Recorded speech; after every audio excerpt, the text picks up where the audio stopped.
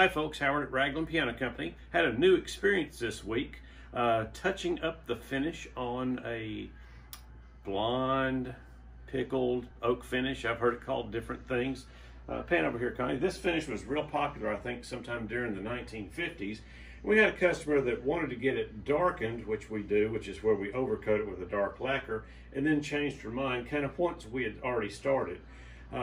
Besides that, the arms had really shown some wear and dirt and filth, and I think at one point in time there was a smoker in the family that had a lot of kind of like nicotine on it and so forth. So I played with it a little bit, had to do a little research on the internet. This was my first time actually trying to salvage the blonde finish that was common. So I'm going to share with you a little bit of what I learned. There are several companies that make this color wash. It's a white wash, and basically, I mean, it is white, white, white. So white that it really was not matching very well with what this age finished was. Now, I'm sure if you sanded this down to bare oak is what this is, sand it down to the bare oak, and then color it with that, it'd look great. But what I decided to do is get some water-based latex paint to mix with this to come up with a color that was a little bit closer to what the piano color is that we're roughly trying to match. So I'm going to show you on a little section right here. I've already done the arms, learning how to do it. Learning on camera seemed like a really bad thing to do. And these came out much better than they were. Come on over here. The finish was a lot more, actually even worse than this right here, where this wash coat had worn through to the wood underneath and had gotten real filthy and dirty. So we're going to sand this and then apply a new coat of the whitewash, wipe it down, let y'all take a look at it. All right, so basically all I did was I took 220 grit sandpaper and I just sanded it down, got all the old dirt and fingerprints. We already wiped it with a wax cleaning compound. We actually just use naphtha.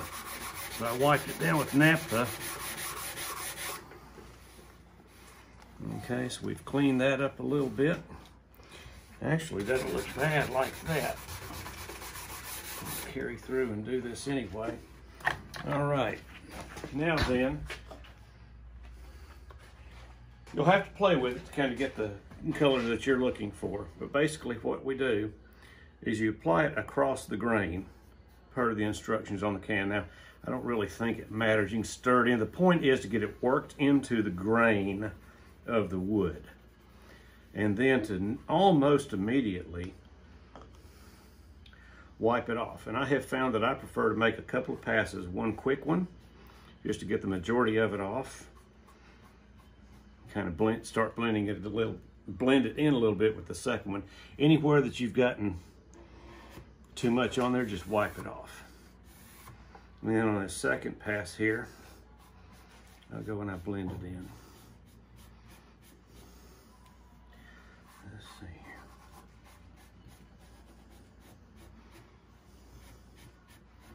here. And again, I'm new to this. And like most touch-up, it's not perfect, but it's better. We're going to do another section right here. This is called the key slit, and there's a lot of finger oils and such that have discolored the wood here. We've already wiped this down with a degreaser, and I'm going to sand it now.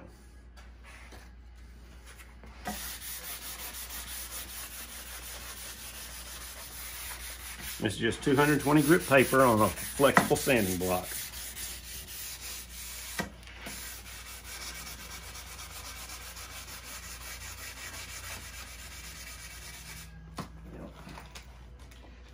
Now would also be the time to go ahead and replace the rubber bumpers, which we do sell in our eBay store, should you need those. We're going to get that out. These are actually rubber head nails. It's just a nail with a rubber head on it. They crystallize with age. We're going to put new ones on there. Alrighty, back to our regularly scheduled sanding.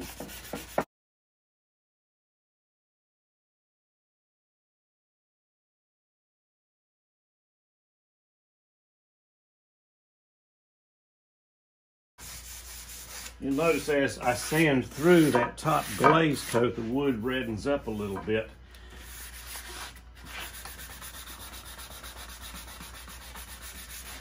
And here's a little example right here. This was just a bare piece of an inexpensive underlayment here. And I applied a little bit of the color I had mixed up right here, and you can see the color difference right there, kind of the wash look that it gives it right there. Lightens it up a little bit.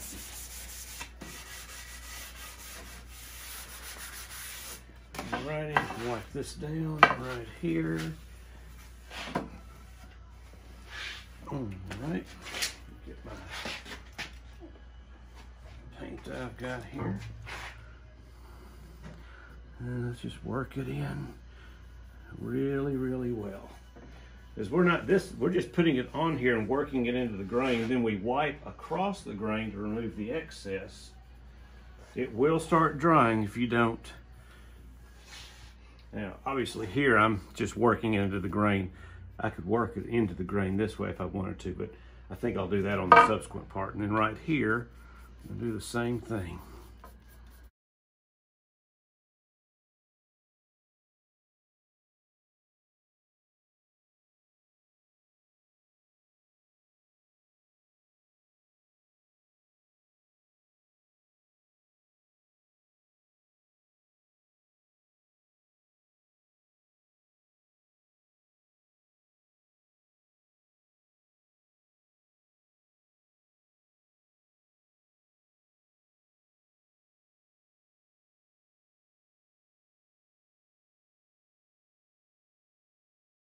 As tempting as it is to wipe long ways, I've already learned not to do that because we are trying to work this into the grain to get the proper look.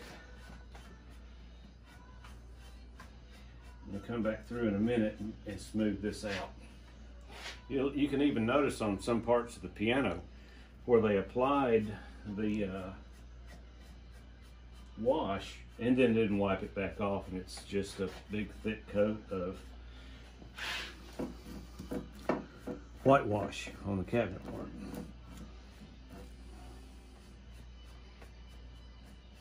And again, this isn't perfect, just going to be better than it was.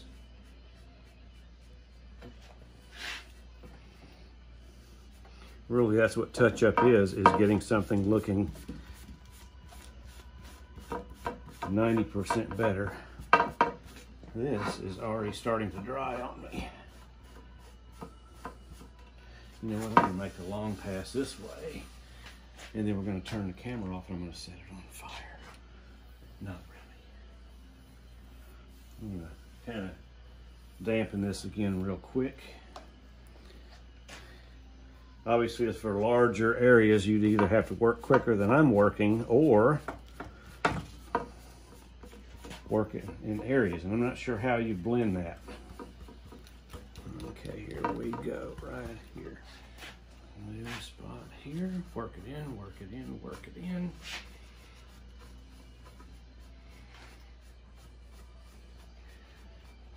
I'm just trying to get where we don't see these little lines here where it wasn't very even.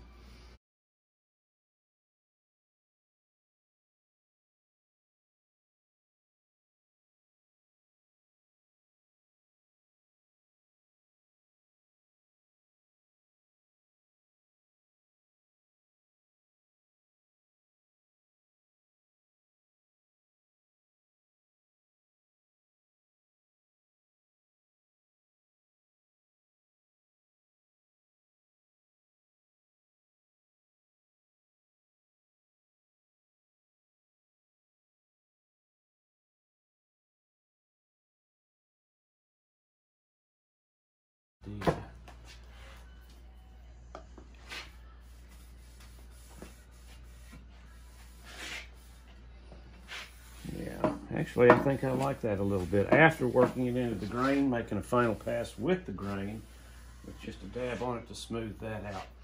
I'm gonna let that dry and see how it looks. All right, I've also found that a little bit of a Scotch-Brite kind of helps smooth out some of the inconsistencies in the glazed finish, so I like to rub over it before clear coating. Now I will clear coat this with lacquer much like was done originally, but smoothing that out, that's the underside. That looked relatively horrible. All right, But that is an example of what I mentioned earlier about the backsides either not being finished or run with me, Connie, over here. Or much like this area up in here, the glaze not being wiped off whatsoever. There's several places, and on the back of the piano there are examples of where they just let the glaze dry. But for the purpose of the wood that's going to show, you paint it on there, wipe it off. All right, maybe we'll keep that, maybe we won't. Anyway, what I like to do is rub this out, just kind of smooth it out a little bit. Turn it the way I'm used to working on it right here. And maybe we can grab a still picture and do a before and after, kind of a side-by-side thing. But this is clearly better than it was when we started, more consistent. The end. Really told you.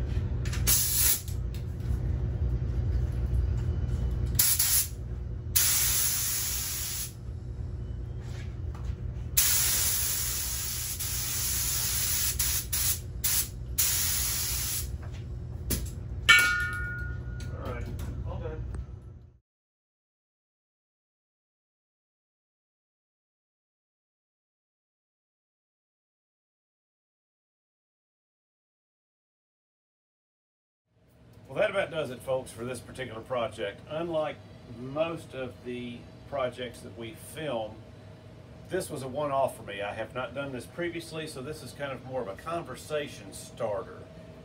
Those of you that have experience repairing this type of finish, feel free to throw some tips in the comments below, and thanks for watching.